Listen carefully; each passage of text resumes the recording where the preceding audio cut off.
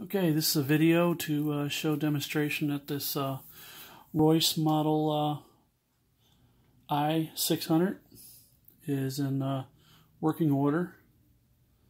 I'm going to be listing this on eBay today after the completion of this video.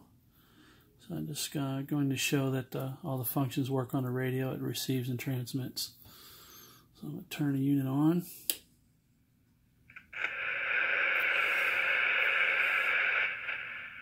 As you can see, the radio lights up. Meter light is on. Meter needle is moving from the received transmissions. It's on channel 19 right now, as indicated by the channel selector light. You should be able to hear that receive. Not a whole lot of traffic on 19 on the highway by me here, being Sunday. But anyways, you can see and hear the squelch button works.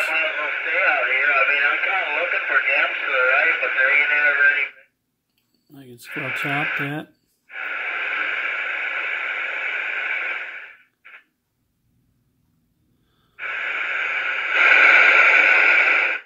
Audio is very loud.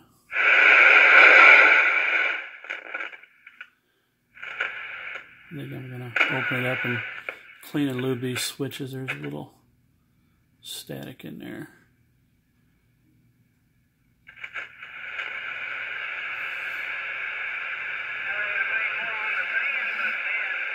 Alright, I'm going to go to channel 20. I'm going to test radio here on the bench.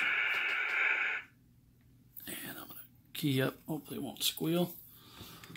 Hello radio, radio 1 2 3. Hello radio. Radio test 1 2 3. As you can see, the modulation light turned red behind the meter. As you can see there. And I believe you can hear it through my speaker on my test bench radio. So I'm going to go ahead and transmit on my test bench, and you'll be able to hear it coming across.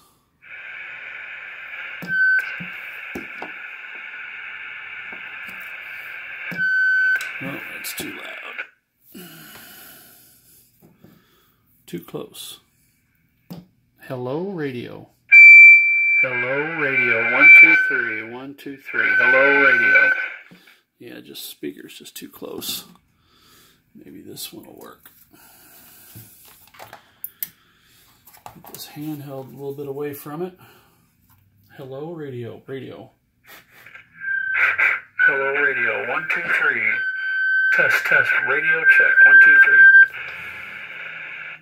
3. Yeah. Anyway.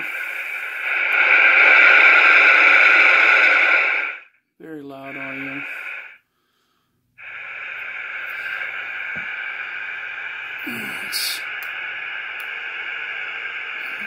Here's somebody on 22.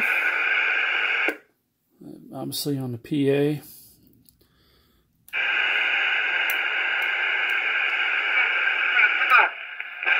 There's the Super Bowl channel, channel 6.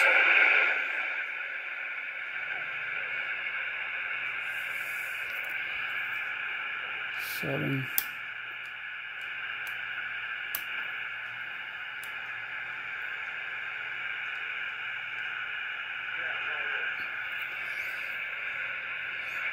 Okay.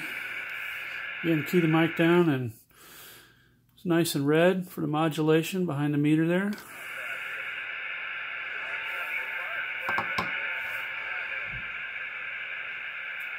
It's a really nice little bitty radio. I can't find a date code on it. Maybe I'll find something on the inside, but definitely an older radio from the early 70s.